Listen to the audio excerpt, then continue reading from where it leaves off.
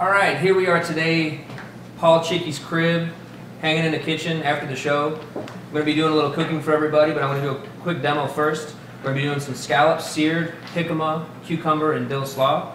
And then we're going to be doing a roast chicken, a traditional dish, very simple, very nice, Brussels sprouts, roasted fingerling potatoes, and a little Creole mustard sauce. So, be cooking with my buddy Favazz here. Well, I was going to say, you know, I've never seen anybody actually cut up chicken, but that's not the term, is it? what is it? You can say break down. Break down. Break it down, you know, a little. I mean, I see it on TV, but you know, you go to the store typically and it's all nice and neat packaged. Yeah, what I like about this is, you know, what I want to do is I'm going to take the bones out so it cooks a little quicker. And then, but it's going to have a nice, you know, we're going to leave one bone in and we're going to have the dark meat and the white meat in there. We're going to first remove these little tips of bones. Now, is that technically a Cornish hen or is that really a chicken? This is probably about a 2-pound, 2.5-pound roaster, I would guess, or a frying hen. All right. So this is the keel bone. Right, you're going right down. Keel, like the keel center. Remember the keel center? It's a little local joke. Yes, we remember the keel center. So I'm cutting into the white meat here, going down through the flesh, and then we're going to go right to this little wing bone. And I'm going to put a little pressure on that joint, and the knife's going to find it right away, cut right through it. So why do you think most people are scared it is at home? I mean, just too much work? Or, yeah, and then there's it's just too unfamiliar? I think that, I mean, this is, you know, the other thing too when you end up with this is that you end up with the bones. So you can make stock, you know, so all these byproducts we're going to do, we're going to have in a stock. There's 1/2 of the chicken. Because literally there's nothing that you should throw away. I mean, you could, especially if you're going to make stock. Absolutely, man. And you know, there's the old saying where you got to respect the ingredients, which that means, you know, a bird gave his life for us today, and we're going to make sure we respect it, so we're going to use every part. So are you roasting this? Is that? Yeah, we're going to do a roast. So that's basically you're going to stick it on like a cookie sheet and put it in the oven? Yeah. Actually, I'm going to do it right in the pan, too. The cool thing is a lot of these industrial, you know, cooking gear they have nowadays, it can go in the oven. Everything can go in the oven. So is all this right here for the chicken? Yeah, this is all for the chicken. Let me see if I can guess. Yes, go. Is that Creole mustard? You got that? Obviously, that's shallot. Right, and I brought a little bay leaf. For those who don't know what a shallot looks like. It's a better onion, actually. That's my little herb mix. I call it a poultry blend. We've got rosemary, sage, and we've got some fresh thyme. Okay, I like to smell that. Do you mind? No, I won't stick my finger in it. So I'm going to pop these. Oh wow, that smells good. I'm going to pop these bones off right here. Okay. This is like the ankle, I guess. And I'm going to show you why I did that, because it's going to help me bone out the leg and the thigh a little easier. Now, did you used to do this? Because when I met you, you were cooking at Favazz's on the hill. Mm-hmm. Now, did they break down chickens there? They don't no, they pretty much buy their chicken the same way you do. Pretty much already done. I first saw this when I was working at the St. Louis Country Club, and we were trying to figure out a way that we could cook a whole bird, breast, thigh, leg, get all the meat, and do it so that it would be even. You know, roast chicken is my favorite thing. I mean, you can judge a restaurant by the roast chicken. So we're gonna, you know, we're trying to figure out how we can do it, but in a restaurant you can't do it in 30 minutes, 40 minutes. You got to do it in 20. Right. And it's important to leave the skin on because that's where all the flavor is. And technically, the fact that I'm boning it is kind of a bad thing because you wouldn't really want to bone the chicken. You'd want to roast it on the bone because that's where all the flavor is. So this is like 1/2 of the bird, and that's exactly what we want to end up with. And we're going to fold it over just like that. And the idea is when I start cooking it, the dark meat's sitting right on the pan. Right. The breast is sitting up here. The dark meat's getting more heat from the pan, and this is just roasting up nice. Oh, it's going to be nice. So I'm going to get this really nice and hot. Now, since I've already sanitized this board, I don't want to mess it up again. What I'm going to do is I'm going to season. There goes the wife running around. And her Daisy Dukes, by the way. So I'm going to salt and pepper all the surfaces here. It's really important. I'm going to hit the herbs on every surface. And do you use kosher salt? I always use kosher salt, yeah. And the reason is, you know, kosher salt lays flat. It's like little flakes, right? Mm-hmm. So regular iodized salt, if you remember from school, it's like a little cube. So the little cubes bounce around. This actually is like a flake. It goes right into the meat. Sit there. Yeah, like it almost becomes one with the meat, right? So I'm going to do all the sides again, salt, pepper. And we're going to get this in the oven. Very nice. So are you searing this first before you put it in? I'm going to sear it. You want to get the skin super, super crispy. Right. And we're going to make sure we do that before we get it in. Is this Laura's too? Yes. God. Wow. Check this out though. What's that? Got that from Vancouver, little totem pole. Oh, no. Oh, that is. When I travel, I always grab cooking utensils. Wow, I really like that. Yeah. That's really good. All right, so we're gonna do this the service side down. Restaurant, you always say service side. So service side is obviously for this, it's gonna be the breast. Well, you know what we're doing there? I'm gonna go ahead and show you how to do the Brussels sprouts. All right. I used to hate these things, but they're coming back, man. Thank you. These things are coming back. Brussels sprouts are hot now. I mean, I don't know too much about the Brussels sprouts. They actually Is it something that you can eat raw, or do you have to cook? I think you can pretty much eat anything raw. Well, I'm just. but no, it's actually they grow. What you wouldn't think is they actually grow on like a bush. It's kind of like this. It's like a long stem, and it's got all these little sprouts on it. The key is you want to make this little X in the stem. And what that's going to do is it's going to allow, while the leaves are getting cooked, the stem is going to get cooked properly too. and you're going to throw those in there too? I'm going to actually blanch these. I've got some water that I started boiling off that I salted and I tried to put in somebody's coffee. And then do you shock them to keep the color in them? That's right. I'm getting ahead of you. You are. I can Awesome. see where this is going. So I've already You're clairvoyant, right? kind of pre-done these. I've heard that. I watch the Food Network way too much. I just do. I'm going to drop these Brussels sprouts in the boiling water. All right, so this is what I really like. Now we're going to take this. We're going to set it where the dark meat is down, like I mentioned before. Right. And the breast meat is sitting up. So you're folding it into a little sandwich. Yeah. But, you know, if you kind of get an idea now, you know, the dark meat's going to be getting the heat from the pan. Right. The breast is going to be sitting up top. Smells great already. The other key is you got to get a nice chunk of butter. Yeah. Set it right on top. And that's going to be like a little basting liquid for us when it starts to melt. And this is going to go right into the oven. Oh, wow. Okay. And that's going to be about 20 minutes or so. Now, was that a non-stick pan? Yes. And you can put non-stick pans in the oven. Yeah, I mean, actually, now I'm going to do another thing here. But typically, if you had one of those handles, like you have to wrap foil around it. Yeah, if you have one of those, like one of these guys. Yeah, like that. You have to wrap foil. Yeah. Okay. I've almost forgot these though. We're gonna take our potatoes. Here. Throw them in. Yeah, there you go. We're gonna throw them in. So we're gonna hit them with a little salt. We're gonna hit them with a little bit of the herbs and a little shallot. And of course some pepper with the fancy Vancouver pepper mill. High place. Yeah, see that it's got a little totem pole on there. Seattle. Which one is Seattle with the knife, which I'm gonna break out here in a minute. That's gonna go in the oven. All right. Stoney's got it. So for how long? About 20 minutes. And it'll be completely cooked. Absolutely. I cut my finger on one of those a couple weeks ago. Cleaning it, not even like. These things are dangerous. Be very, very careful with these. You're doing it long ways. Yeah, I'm gonna do it long ways. What I want to do is I want to get these nice, long strips. So I'm going down to just where the seeds start because the seeds are gonna obviously break it up and it won't be able to. Oh, okay. You know, it kind of smells. I mean, when you cut it open, like it kind of smells like a potato. It's a lot like a potato. This is the easiest way to peel it, just with a knife. It's just easy. But this is what's great about jicama is that it retains its crunch. It retains a lot of water, so it's going to be a little crunchy, kind of something different from the slaw that I normally make. And the jicama is prevalent in what kind of cooking? You know, usually Latin American cooking. So like Brazilian, right? Yeah, like, I think that's where I've had it. Absolutely, you'll see. You can make fries out of that stuff. You can fry it. You can cook it. Can you make like French fries? Yeah, actually, what I'm going to try to do, I'm going to attempt to make, is I'm going to attempt to make this exactly like the cucumber, but I'm going to do it old school with my hands. So I'm just going to do some nice little thin slices. Did I ever show you how to use a knife? Not really. All right, so check it out. Well, that one time downtown, but. All right, so this is my Seattle knife. So you want to hold it in your hand like this. Okay. So go ahead. This is your knife. All right. You hold So it. what, you hold have it. to finger Is down there a there? name to that grip? This is the. Stop it, Paul.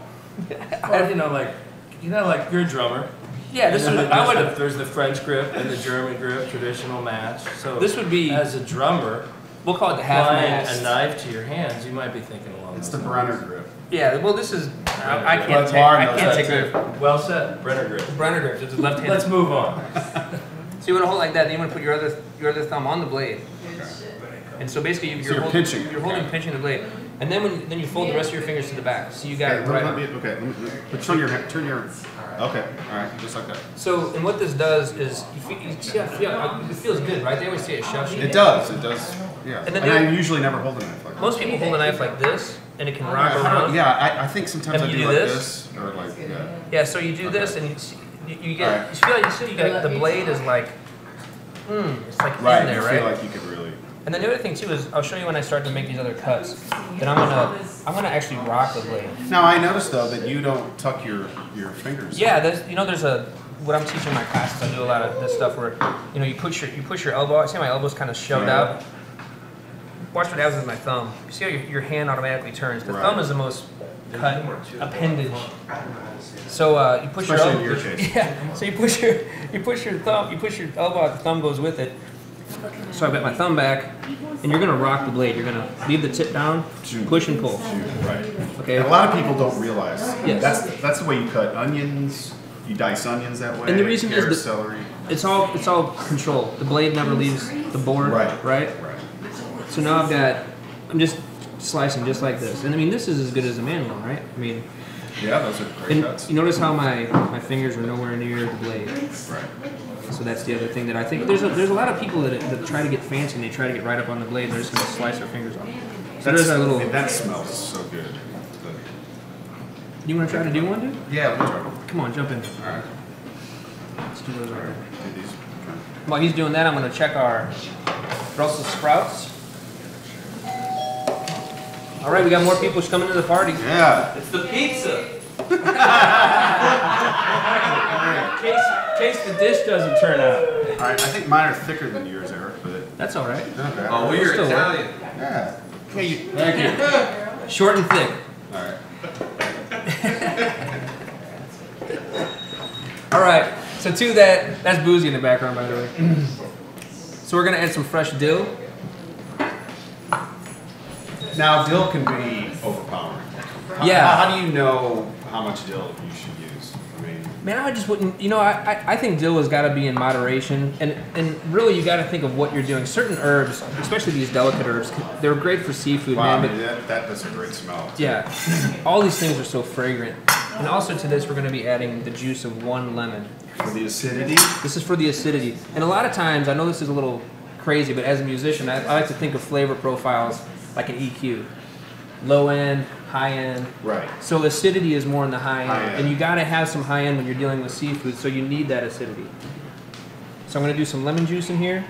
Is there going to be olive oil going in there? Come on, you know. See, you're So already that's jumping. the low end? That's going to be the low end, right? That's going to allow a little bit of fat. And ultimately, when it's all said and done, you should have enough. The mid-range is going to be the scallop. See, I'm not real. I'm not You don't like familiar with mid-range? mid-range. No, I mean, I just, when I listen to something, I hear the high end and I hear the low end.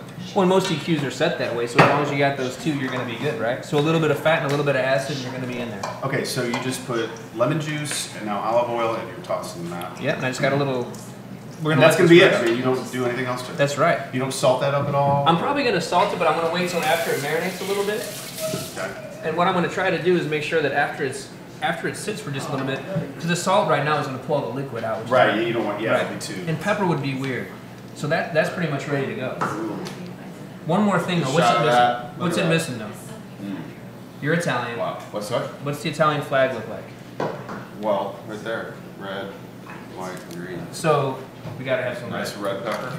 This is the best way to do a red pepper, and this is something that I kind of just learned from. I roasted my first red pepper ever. A Roasted couple it? weeks ago. Or no, actually charred it right Oh, yeah. on the thing and then peeled the skin off.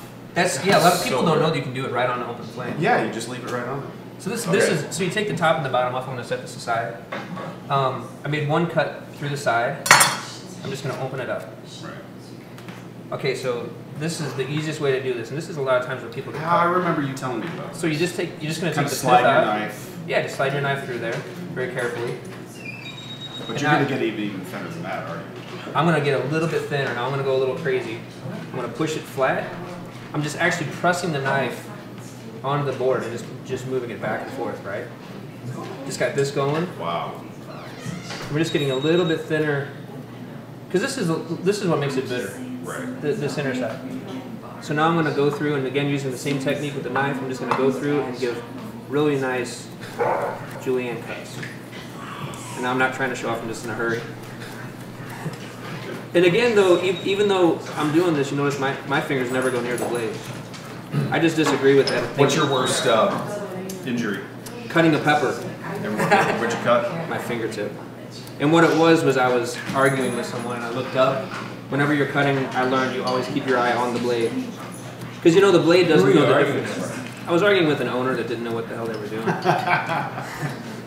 That's my job now. Right, what's going on here? Right in there. So now you've got a serious slaw going on, right? Wow, that is. There we go.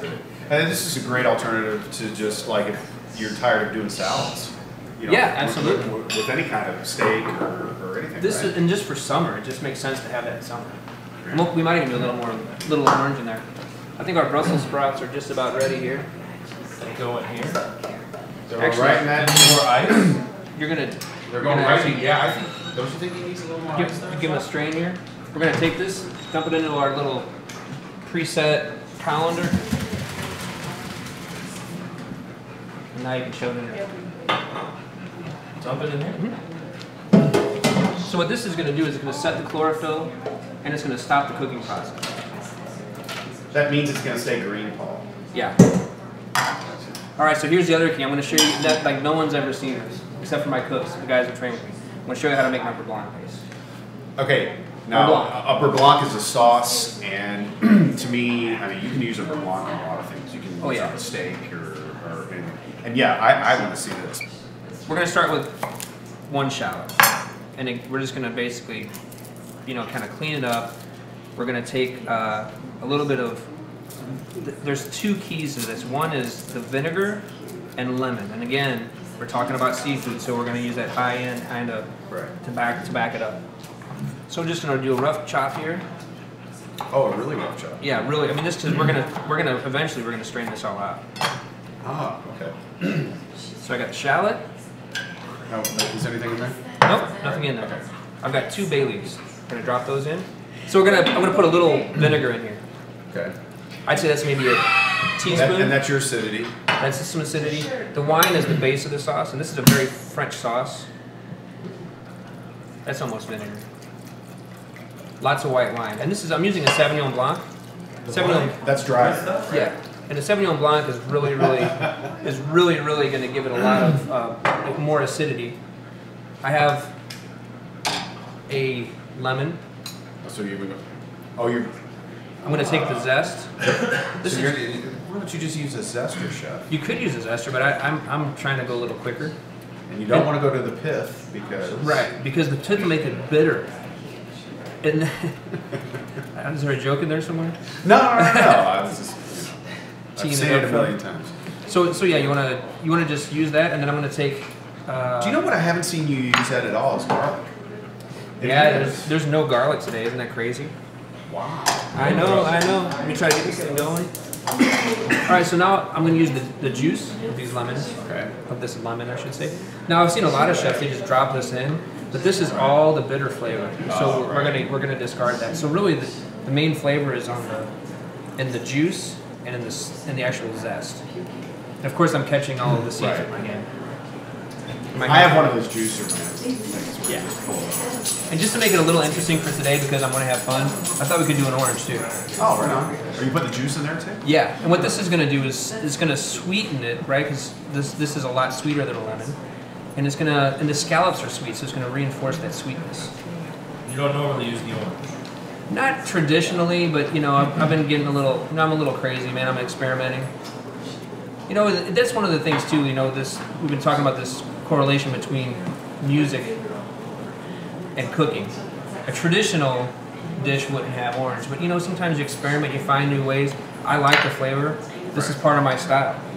And in case those that don't know, Eric is a drummer also. Yeah, well, that's why I think that's where the whole music and the food comes in. I think it's great that, and everybody should know too that Favazz has been spinning music for his whole. How long have you been doing it now? 19 years. 19 years at the same station. Same station, and I met you at the Keishi Cafe when you were playing with Villanova Junction. That's right. All right, so now we've taken a little break, let our chicken finish up. Favazz is going to do a little beurre blanc facial here. Smell that, man. It's incredible. Smell that, dude. It's got like all the you know, the floral things with the flower and the herbs are coming out. The bay leaf is opening up. We've reduced it by probably 2/3, I'd say. So this is my favorite part. Check this out. In the oven, and this is not even movie magic. This is just the deal, man. Chicken's gotten nice and roasted up. I was basting it a couple times. You just take the fat and pour it over the top. What that does is keeps it moist and crisps up the skin. So those are good to go. Now what I'm going to do is into this, I'm going to add a little bit of cream, and this is like the restaurant key that keeps it to stabilize. There's the milk fat actually acts as an emulsifier. So that's heavy cream. Heavy cream, yeah, and that's gonna help it emulsify so that when I add the butter, it doesn't break. So we're just gonna let that reduce, and while we're going with that, I'm gonna get your scallops going so you guys can eat something here. So the scallops. So here's really very important and super easy. Yeah, this is the easiest part, which is why I saved it for last. Scallops, you got to buy called dry packed, which means that they're not packed in any kind of a phosphorus kind of thing. Because a lot of times you'll see them when they have like almost like an opaque liquid in there. And that opaque liquid is used to preserve it. These are not preserved at all. They're fresh. They're dry. You can kind of, they're a little sticky when you touch them. We're gonna add just a little bit of the kosher salt just on the top, just on the surface. We got our pan getting hot. And this is gonna go really quick. So we're gonna add a little bit of oil to our hot pan. This is reducing. Now it's popping. Now it's popping. Now it's ready to go. So the salt side down. And what no else? pepper. No. I don't like pepper personally on seafood. I like it just salt. The other thing I did is I've left these out at room temperature for just a little while and let so that they cook evenly. Exactly. If you put them in cold, they're not going to work quite right. That's the sound you're looking for. Right. What people usually overcook seafood. Generally, if something is about 2 inches thick, it's going to take 6 minutes. Scallops, you know, you can cook them kind of medium rare or medium. But people forget that the pan is still hot, so you're exactly right. You sear them, you flip them over, and you just let them sit. Just the heat of the pan is going to continue to cook them, and that is exactly how you cook them. Did I teach you that? Maybe. The key is to not touch them, not mess with them, let them just sit. So I'm going to set our little slaw down first. Our reduction sauce is jamming away. It's doing a great job. Wow. So what I have over here is I just have a little strainer. Okay. I'm going to strain this liquid.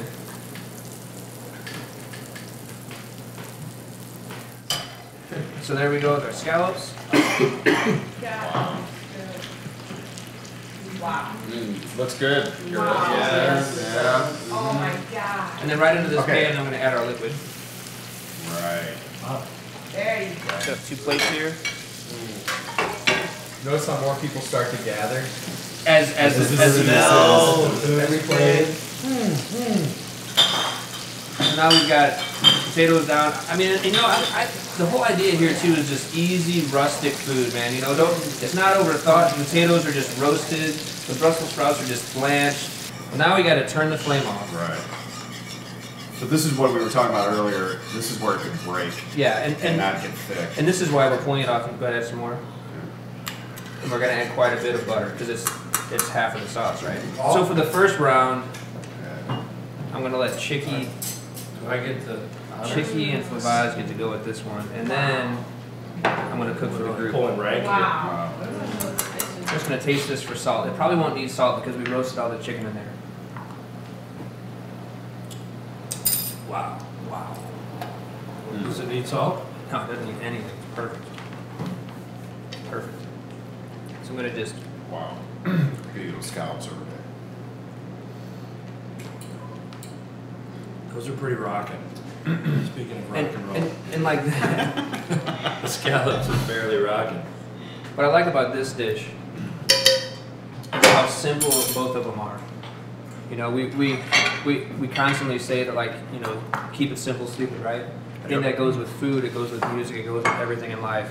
And that is a simple dish that I can't imagine anybody disliking. You see how it all came together pretty quick too. Chicken. That's insane. Super moist. Super moist. Tender.